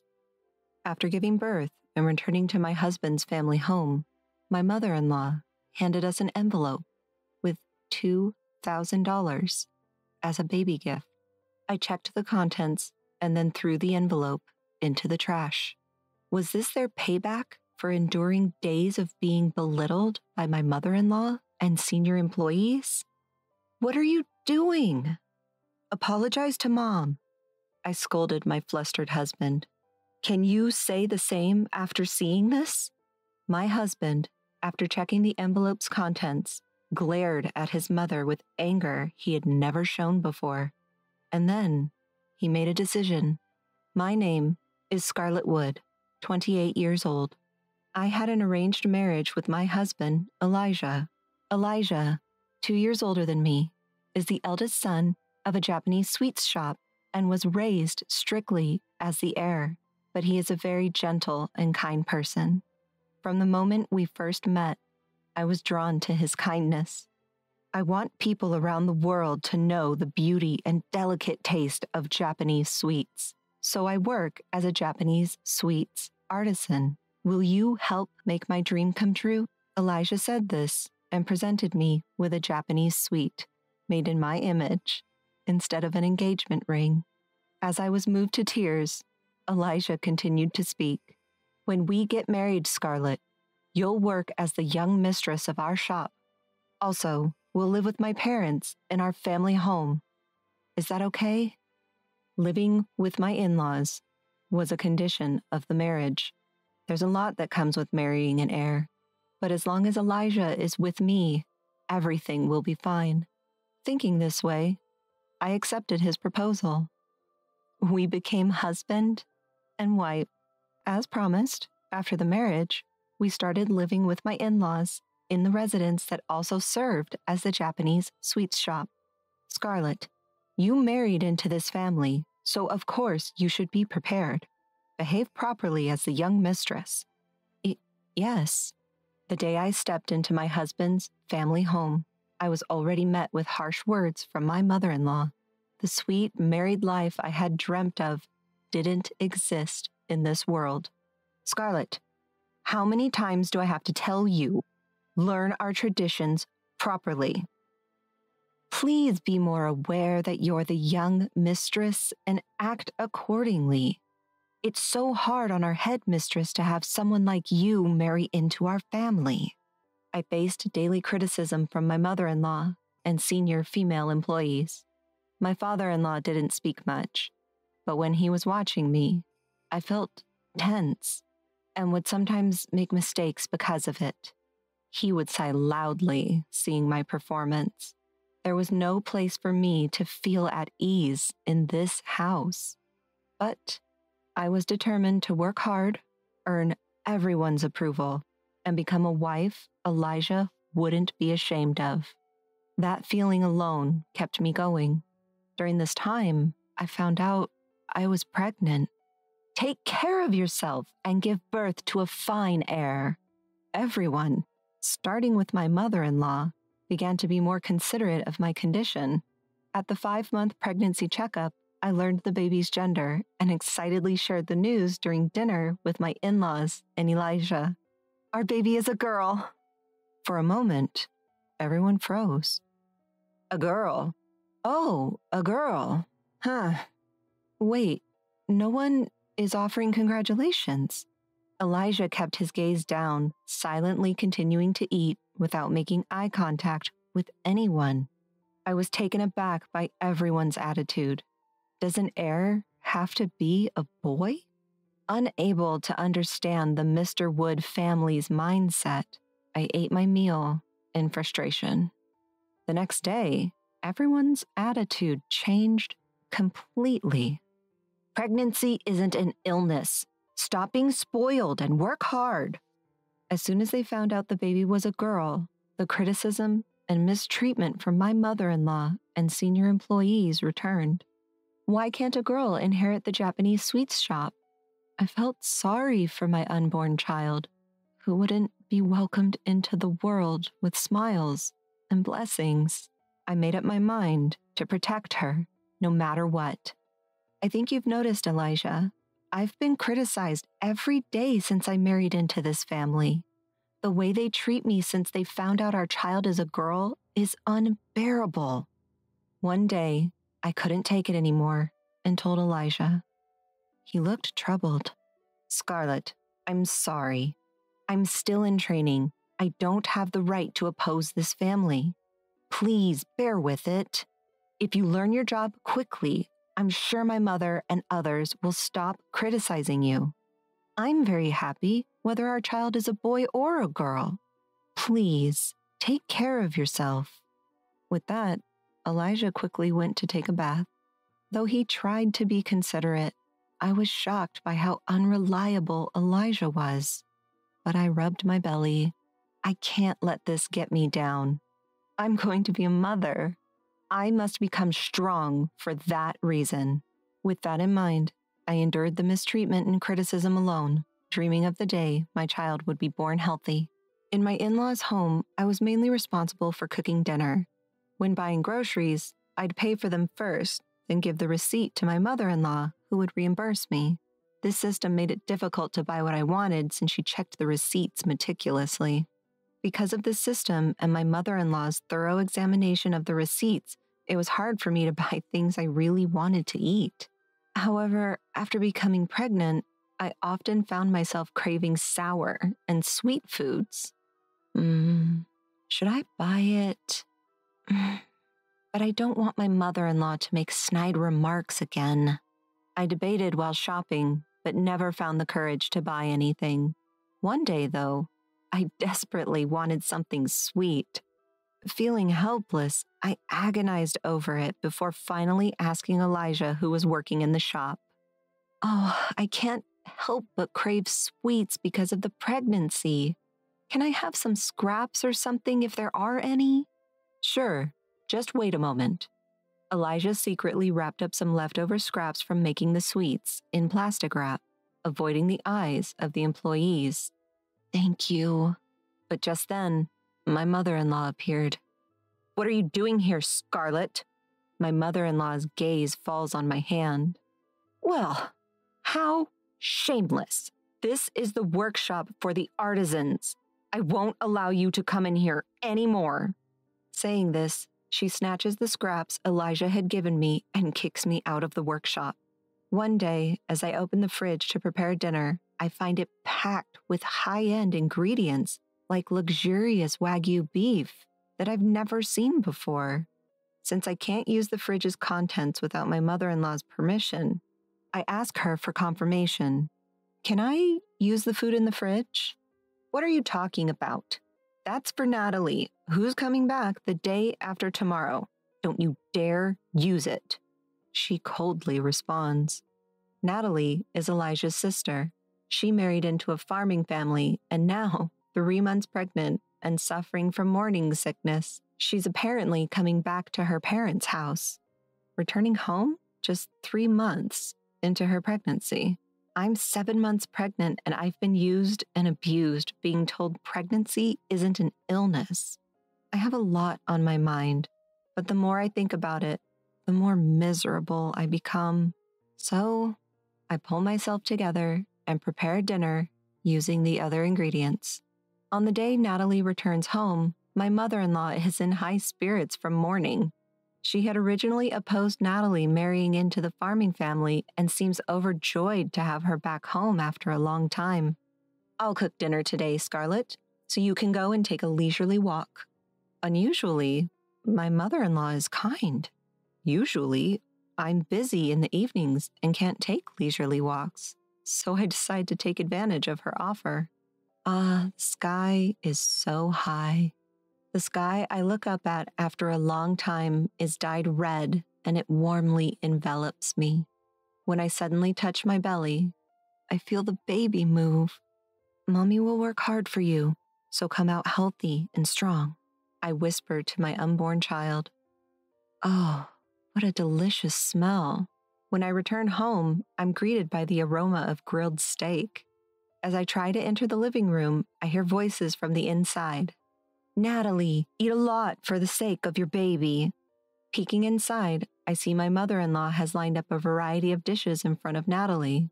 At the table, my father-in-law and Elijah are silently eating steak. What about Scarlett's portion? The moment Elijah says this and looks up, our eyes meet. Oh, don't worry. I made some stew for her. At my mother-in-law's reply, Elijah says nothing and looks away from me. There's no steak for me. I can't take it anymore and quietly go to our bedroom, trying not to draw attention. I'm pregnant, just like Natalie, yet no one tells me to eat a lot. Seeing the reality that I'm being excluded, I can't hold back my tears any longer. Why do I have to suffer like this? Neither my unborn child nor I are welcomed in this house. I just want to leave this place. My tears keep flowing endlessly. After a while, Elijah comes in with a cold piece of steak. I secretly brought you my portion. It's cold, but I'm sorry for making you feel even sadder with my sister here. He genuinely apologizes, looking remorseful. I should be more assertive, but I'm not good with my mom and sister. My mom struggled with my grandma, so she probably thinks this is normal for a mother-in-law and daughter-in-law relationship. My sister didn't like me since I was little because I was the eldest son and got a lot of attention. And she's always been mean to me behind my back. They're both strong-willed and troublesome. So honestly, I don't want to deal with them. Your family issues have nothing to do with me. Although he apologized, I realize he won't particularly protect me or our child in the future. Feeling even more miserable due to Elijah's unreliability, I eat the steak he offers, though I have no appetite, thinking of the baby in my belly. Even though it's supposed to be high-quality meat, I can't taste it. I mechanically chew and somehow manage to swallow it. Life after Natalie's return is even harder for pregnant me. Scarlett, please fetch this for me. My mother-in-law doesn't hesitate to make me work, despite my big belly. Natalie, you should rest until your morning sickness subsides. Meanwhile, Natalie takes advantage of being pampered by her parents and lounges around the house all day. We're both pregnant, but even though my belly is much bigger, it's frustrating, but for now, I have to quietly endure it. Scarlett, I brought some pudding for you. The fact that Elijah started secretly buying me food I wanted to eat because he must have felt sorry for the unbearable treatment I was receiving was at least a small comfort.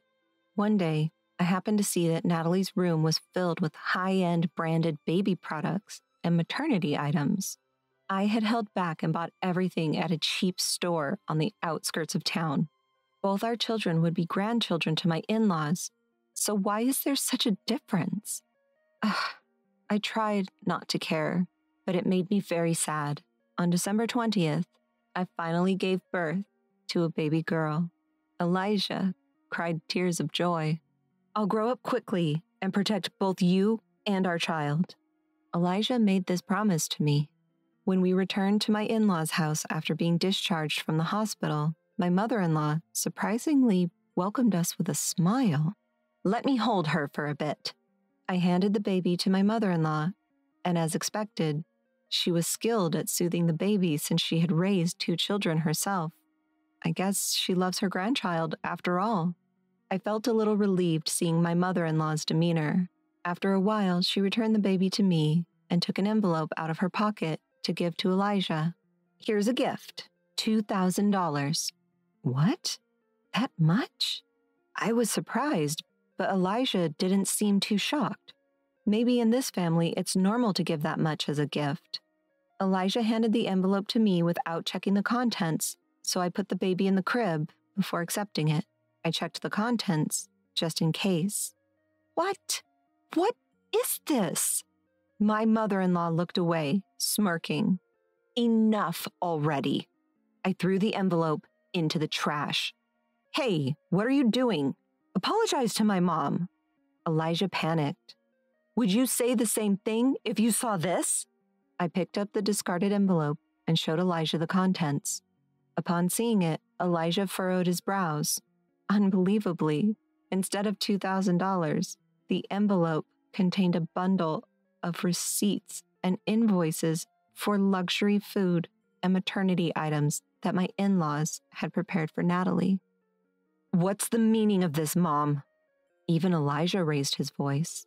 It's only natural for the eldest son's family to pay for our household expenses. My mother-in-law shamelessly spouted nonsense. Why should we have to pay for the maternity items and baby gear meant for Natalie, who had married into our family? I can't stay silent any longer. I made up my mind to leave this house with my child. At that moment, Elijah's low voice echoed, I'm leaving this house. What? The room went quiet, and everyone, including me, looked at Elijah. Elijah glared at his mother with a rage I'd never seen before. What do you think we are? Your attitude towards Scarlett, how you acted when you found out our child is a girl, and how you always interfere with the store I was put in charge of. I've always been unhappy with it, but as the eldest son of this confectionery shop, I thought I'd endure it until I became a capable person to protect the shop.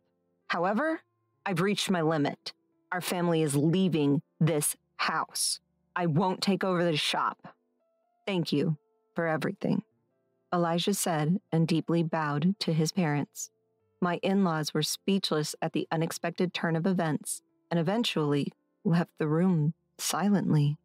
Scarlett, I'm truly sorry for everything. I'll protect you and our child. I decided to leave this house on my own. But will you stay by my side? Elijah's face returned to its usual gentle expression. Yes, thank you for protecting us. Let's overcome any difficulties together as a family of 3. From the next day, Elijah started looking for a new home, and a week later, our new life as a family of 3 began. Our new home was a small 2DK apartment, but it was very happy and a comforting space for me. Make sure you eat a lot and sleep well when you can. And to my surprise, our new home was only a 5-minute walk from my parents' house. Elijah is really a wonderful person.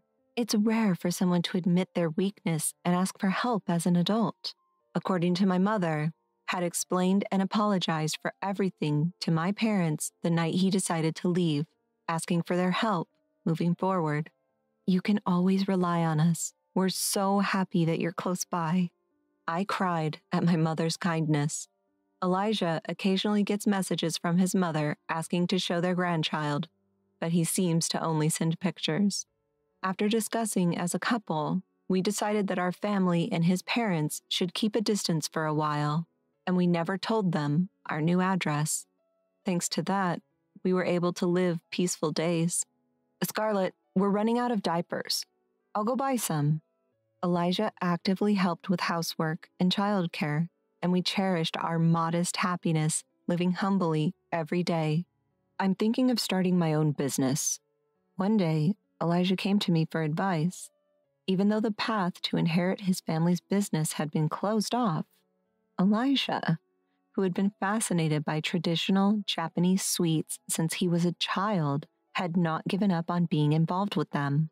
His dream of sharing the beauty and delicate taste of Japanese sweets with people all over the world, which he had shared with me before we got married, was still alive in his heart. To make that dream come true, Elijah decided to start an online store for Japanese sweets. I was inspired by him. I wanted to help him achieve his dream too. With that thought in mind, I wondered if I could utilize the experience I had gained while briefly involved in making Japanese sweets at my in-laws' house, and I brainstormed in between housework and childcare. Look at the beautiful Japanese sweets Papa made. One day, showed our child the Japanese sweets he had made. Although our 0-year-old child couldn't eat them yet, their eyes sparkled, and they laughed excitedly at the sight of gentle colors unique to Japanese sweets. Seeing that, I had a flash of inspiration. What about Japanese sweets that even babies can eat? In my head, I pictured cute baby smiles and Japanese sweets overlapping. As soon as I told Elijah, he agreed, saying, "That's a great idea," and incorporated my suggestion. We focused on developing Japanese sweets that utilize the natural sweetness of ingredients like sweet potatoes instead of sugar, and the gentle colors of the ingredients themselves without using food coloring, all while making them suitable for babies. And in about 3 months, we created the product we had envisioned. At first, we placed our sweets in a friend's Japanese sweet shop and observed the customers' reactions. The feedback was better than we could have ever imagined, with comments saying they were perfect for first meals and birthday parties. This could work. With that thought, we started selling our sweets online, and they became a huge hit in no time. The media picked up our story, and our company steadily grew. Until the business took off, Elijah and I were fully occupied with childcare and work. However, by the time our daughter turned 2, the company had stabilized and was generating a steady income. As we gained some breathing room, I suddenly thought of Elijah's family, with whom we hadn't spoken for almost 2 years. In fact, after we left, I heard that Natalie developed preeclampsia during her pregnancy and had to be hospitalized. Perhaps it wasn't good for her to eat high-calorie food and expensive meat from her in-laws without exercising much. She had to endure a restricted pregnancy with strict bed rest and dietary restrictions. Well, everyone must have been relieved when a healthy baby boy was born. Unfortunately, the bad news continued as the family's Japanese sweets shop went out of business after Elijah left. What happened to your parents after they closed the shop? When I asked Elijah, he said they were living modestly on their pension. Despite not having many good memories, they were still the people who raised Elijah. 2 years had passed since we left his family's home, and our anger had somewhat subsided. So, after discussing with Elijah, we decided to give each of his parents $2,000 in cash as a birthday present.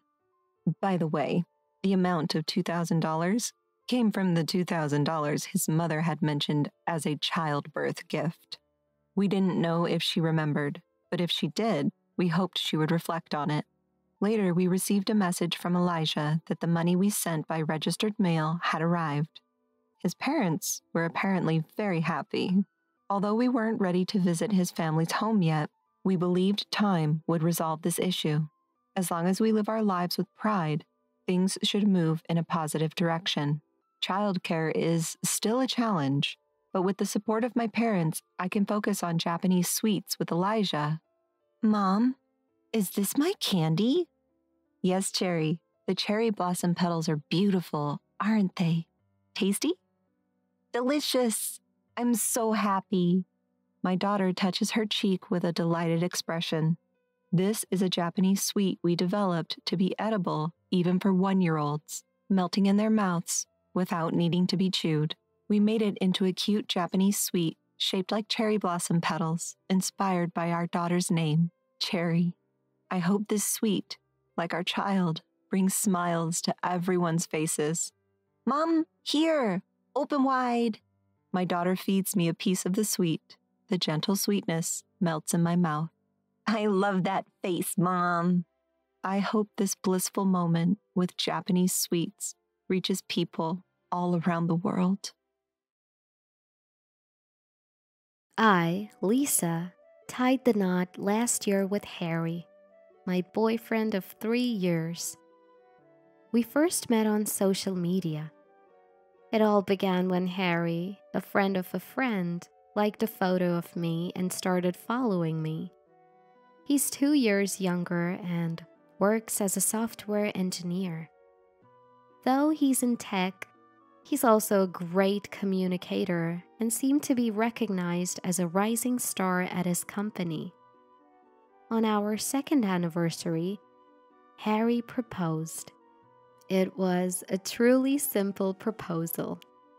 At our favorite local Italian restaurant, just before dessert, he began, "I have something to say." Curious, I waited, and then he said, "Will you marry me?" Presenting a ring. It was a straightforward proposal, but it deeply moved me. Of course, I immediately replied, "Yes, I'd love to."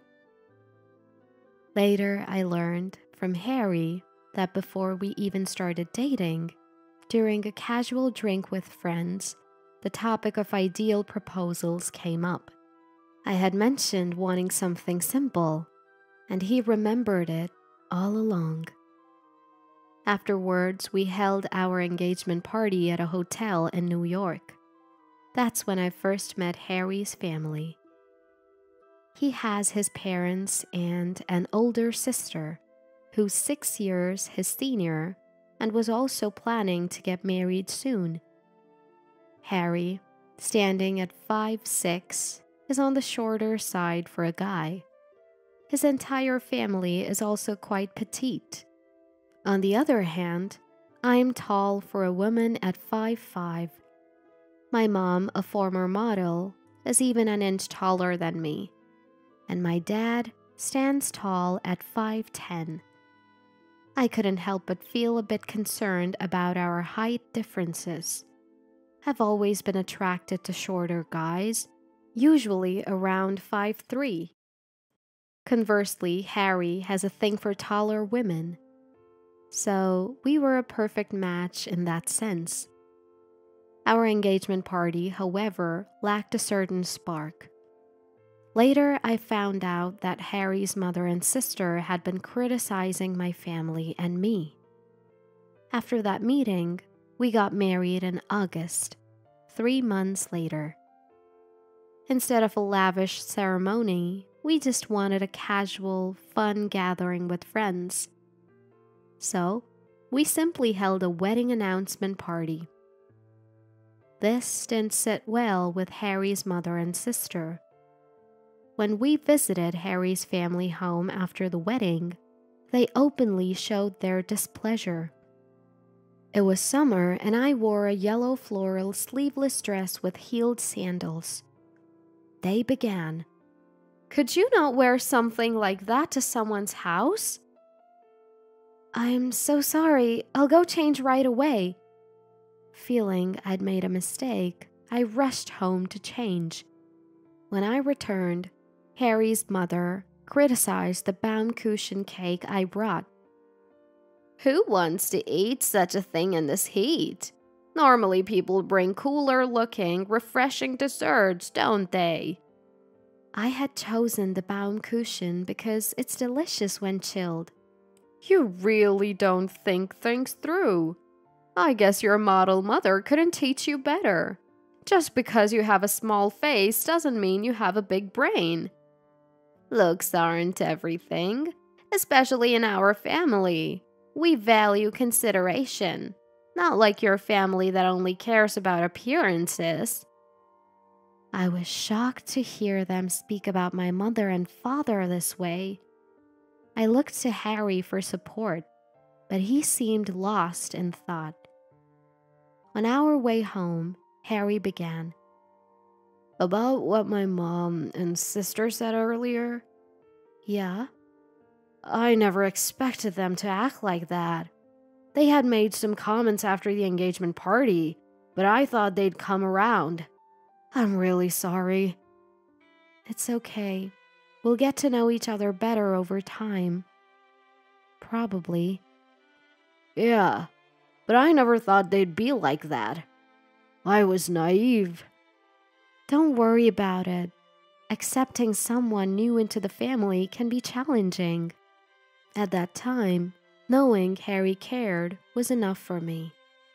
I don't want to be taken advantage of by someone else, and I just need to take the time to build a relationship of trust.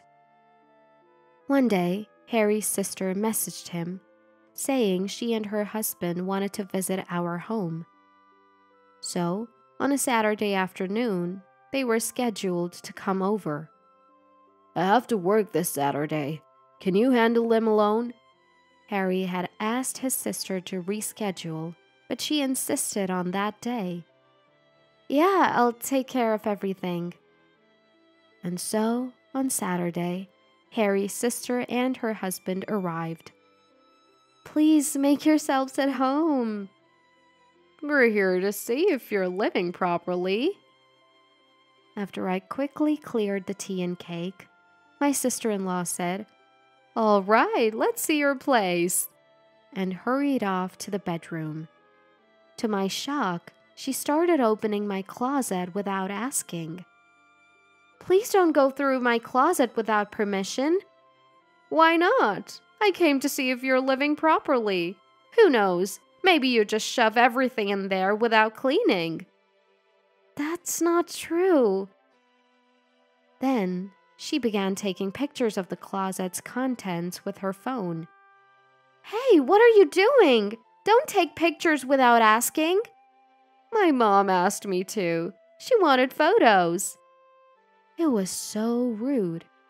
She checked every drawer, even commenting on the color of my underwear, took pictures of the dresser's contents, the bathroom cabinet, and even under the kitchen sink. She meticulously photographed the living room cabinet where we keep our valuables. No matter how many times I asked her to stop, she continued taking pictures throughout the house.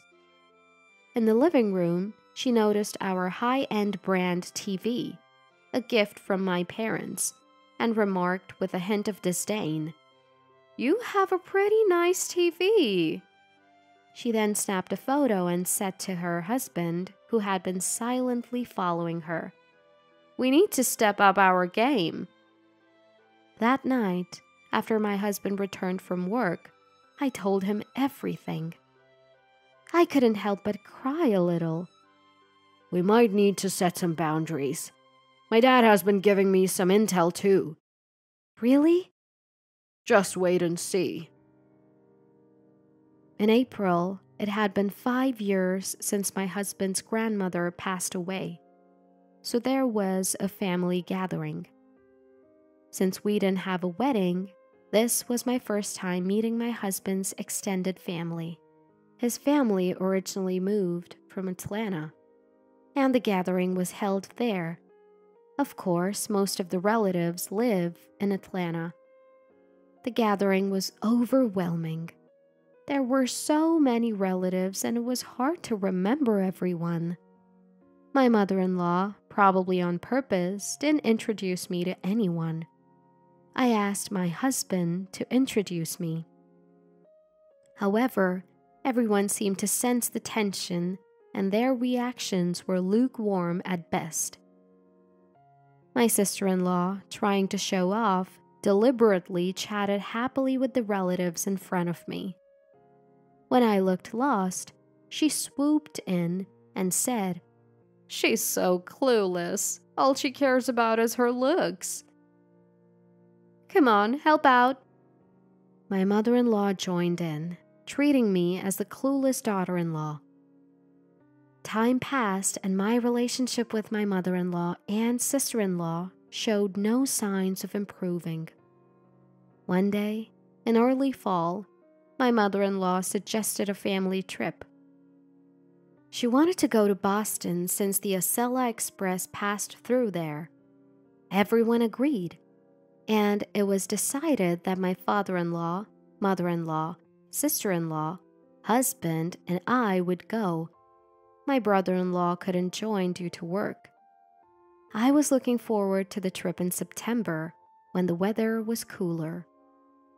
However, I was worried about being harassed by my mother-in-law and sister-in-law during the trip. But this time, my husband would be with me. I had never been to Boston, so I was excited. We planned to use a long weekend for the trip.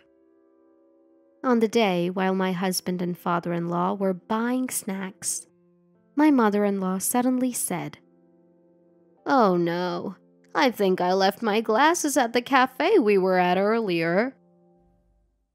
The cafe upstairs? Yes. Can you go get them? Which store is that? Isn't there an area on the second floor where there are several stores lined up? It's a self-service cafe over there. But our train is leaving soon, isn't it? That's why I'm asking you to hurry. But do you expect me to go through the trip without my glasses? I didn't mean... Just go! Reluctantly, I ran off to find her glasses. There's no way I'd make it back in time for the train. I ran as fast as I could. We've got the snacks. Let's hurry. Let's go. Where's Lisa? She said she needed the restroom and went ahead. All right, let's hurry then. By the time I returned from the cafe on the second floor, having confirmed there were no forgotten glasses, the Ursula Express had already departed. I knew it. From the start, my mother-in-law and sister-in-law had planned to leave me behind. On second thoughts, as I was processing this, my mother-in-law called. "We've already left," she said, her voice dripping with glee. But I retorted, "Yes, I'm aware. Take care." What? What did she say? From the other end, I could hear my sister-in-law. She's acting tough, saying take care or something. Poor thing, left behind and still trying to act strong.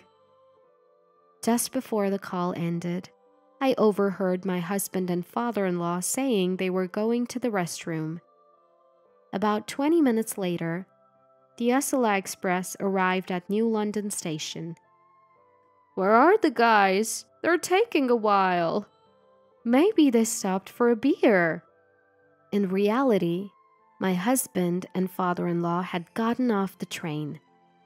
Unbeknownst to my mother-in-law and sister-in-law, they returned to Metro Park Station, paid for round-trip tickets, and met up with me.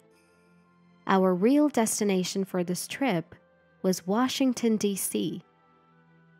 My father-in-law had informed me of the scheme my mother-in-law and sister-in-law had planned. He was furious at their constant harassment. He once confronted them, saying, "Enough of this nonsense. Lisa is a good person and important to Harry." But they dismissed it. Dad, you're just blinded by her looks. Men are so easily deceived. They didn't even try to listen to their father-in-law's opinion. Their ill intentions continued, and my father-in-law decided a harsh lesson was needed. So, he and my husband hatched a plan to leave them behind instead. On the contrary, my plan is to leave my mother-in-law and sister-in-law behind. Thus, my mother-in-law and sister-in-law were left on the Ursula Express, likely not realizing until they reached Boston. They probably didn't bring much money, expecting my father-in-law to cover all expenses. My mother-in-law and sister-in-law were in for a tough time. They had no hotel to stay in. My husband had taken care of the travel arrangements, and he had canceled the Boston hotel reservation the day after booking it. With little cash on hand, my mother-in-law and sister-in-law were definitely in a bind. They won't get it unless we teach them a lesson like this. They're adults. They'll find their way back somehow. My father-in-law, my husband, and I enjoyed some snacks we just bought on the Ursula Express heading to Washington.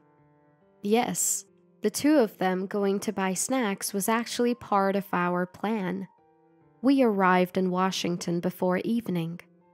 Throughout the journey, there were several messages from my mother-in-law and sister-in-law to my father-in-law and husband, but both of them ignored them completely.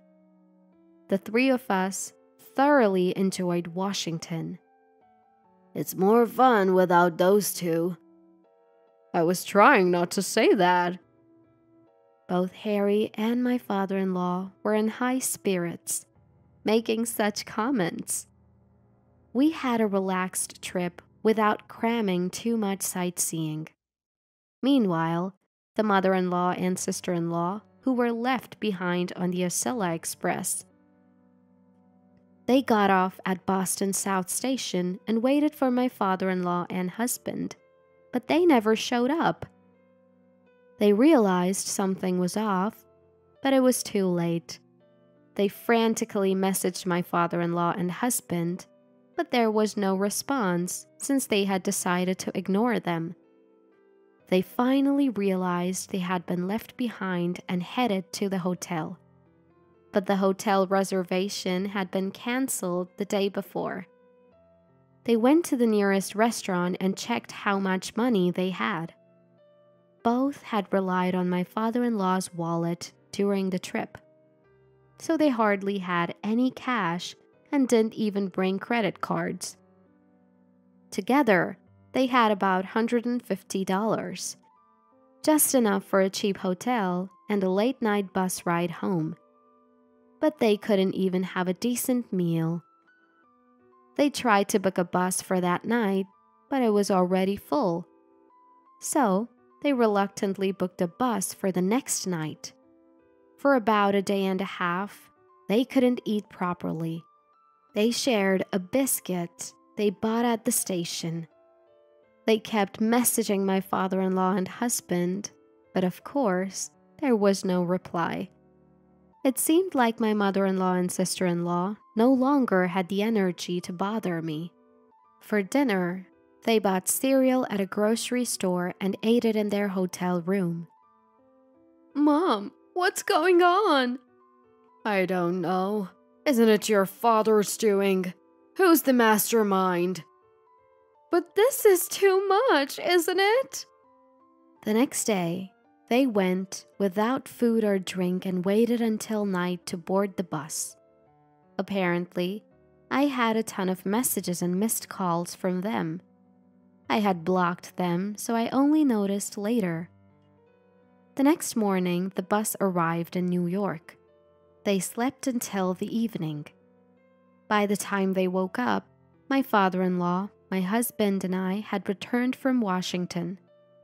I went back to our apartment first, and my husband went to his parents' house with his father. We knew from messages that my mother-in-law and sister-in-law had somehow made it back. As soon as they got home, they confronted my father-in-law and husband. My husband and I were on standby, called by my father-in-law. "What's the meaning of this? We had very little cash and went through so much." "We did it because you two planned to leave Jamie behind. So, Harry and I plan to leave you two behind." "But that's cruel. It's her fault." She pointed at me. I wasn't sure how to react, so I just smiled. "I am so pissed. Stop smiling." My sister-in-law threw her bottled tea at me, but my father-in-law deflected it with a chop, and it hit my mother-in-law's forehead. "Ouch!" I struggled to hold back my laughter. "Haven't you two learned your lesson?" My father-in-law shouted. "Mom, sis, stop this. It's embarrassing." My husband laughed. "What's embarrassing? She's the embarrassing one." "Enough. If you keep this up, I'll divorce you." "What? Divorce?" My mother-in-law turned pale. "Sis, Mom, just stop, or I'll get really mad." The word divorce completely demoralized my sister-in-law and mother-in-law. "It's because of you two that this happened. Just accept it." My mother-in-law and sister-in-law finally broke down in tears. "Father, Harry, it seems they're truly remorseful. Please forgive them. I never wanted things to end this way. Please, I beg you." I pleaded with my father-in-law and husband. "Jamie, we're so sorry." And there, my mother-in-law and sister-in-law vowed never to harass me again and apologized for everything they had done. Thanks to me, talks of divorce and disownment were off the table. Little did they know, this was all part of my plan. The one who seemed the most excited when we hatched this plan was my father-in-law. But that's a secret. Half a year has passed since then. Recently, both my mother-in-law and sister-in-law have started treating me normally. Now, the three of us even go shopping and visit cafes together.